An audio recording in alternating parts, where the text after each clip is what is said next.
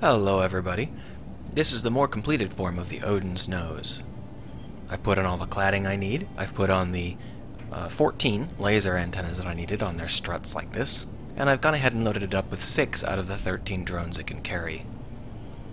The interior hasn't changed very much, but I did add 6 missile turrets, and that turret that kept breaking, it can't break anymore no matter what you do to it.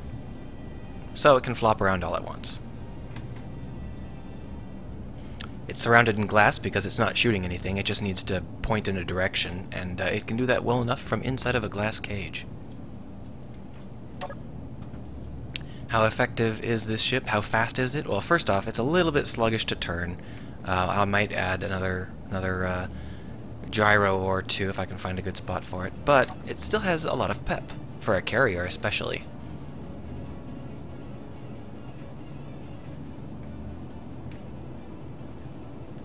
So let's talk a little bit about battle strategy.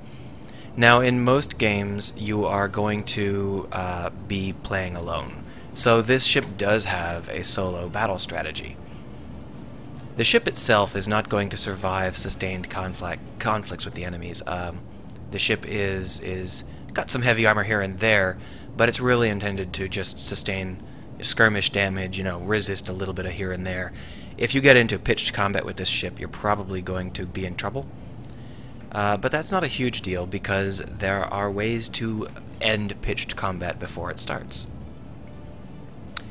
One of those ways is that you'll be able to launch all of your drones forward with just a click, and that will automatically launch them out of their bays and forward. I don't have the automatic undocking done yet because the drones, every time you load them up and they're docked to the ship, they can't tell which timer is theirs and which landing gear is theirs, so I've got to work that out. But in short, the drones can launch and fly forward on their own, and they can engage the enemy before you get anywhere near it. Now, this ship does have 6 missile turrets. They're more for broadsides and running away, but there is a technique that uses all of your assets very well, because once you've launched the drone, you've got this big nose, which is just armor. It does nothing useful for you because it has no ships in it. And if your drones are going to get pounded and destroyed, they're not going to be able to land again. So the ship converts really easily into a ramming vessel. Oh, hold on. I want to turn on the turrets so you can get a good look at all the turrets as they fire here. Obviously, the drone turrets will fire just as well as everything else. So, turret block on. Alright, now we're going to go ahead and see how well this works.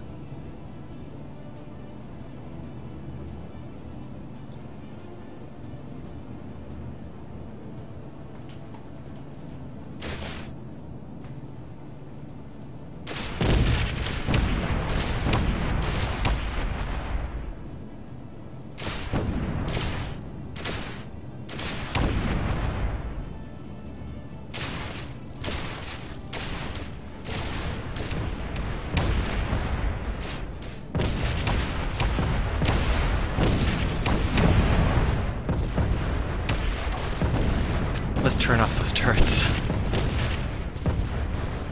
Oh wow, they all got destroyed somehow. Alright, well let's take a look at our ships, shall we?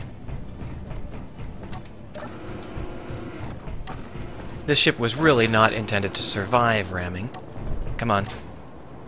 Let's take a look before it escapes from our view, because it's flying away. Wow, I think it's flying away at max speed. That's super fast. This is so cool. Look at all this debris floating around. So this is the ship that we rammed. We rammed it right amidships. Oh, our drones are still shooting it. Look at that. That's very funny. And we basically tore it in half. We took out all of the reactors and cargo decks, and all of the living space. We basically totally cored it. There's nothing left of that ship. Now, before I lose track... Oh shit, where's the original?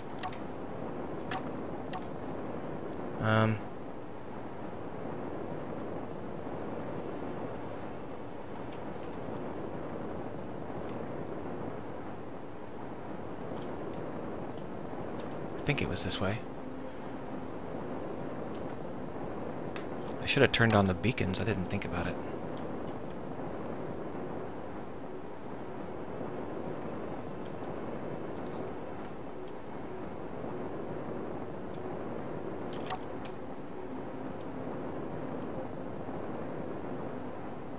So this is the ship we rammed with. Let's see how well it fared.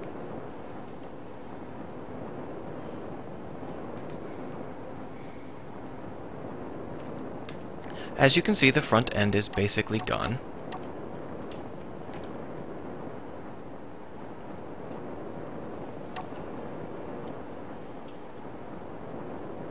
And all four of its prongs got seriously damaged. It still got one or two laser antennas in case you need to try and regroup after the fact.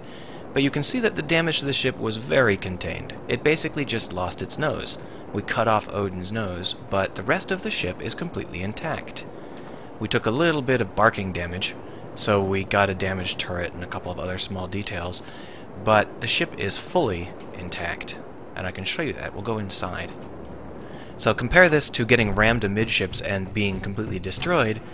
This ship doesn't even have any pressure loss. We still have full oxygen seal. And it looks like we did lose our AI. Did it break? Let's take a quick look here.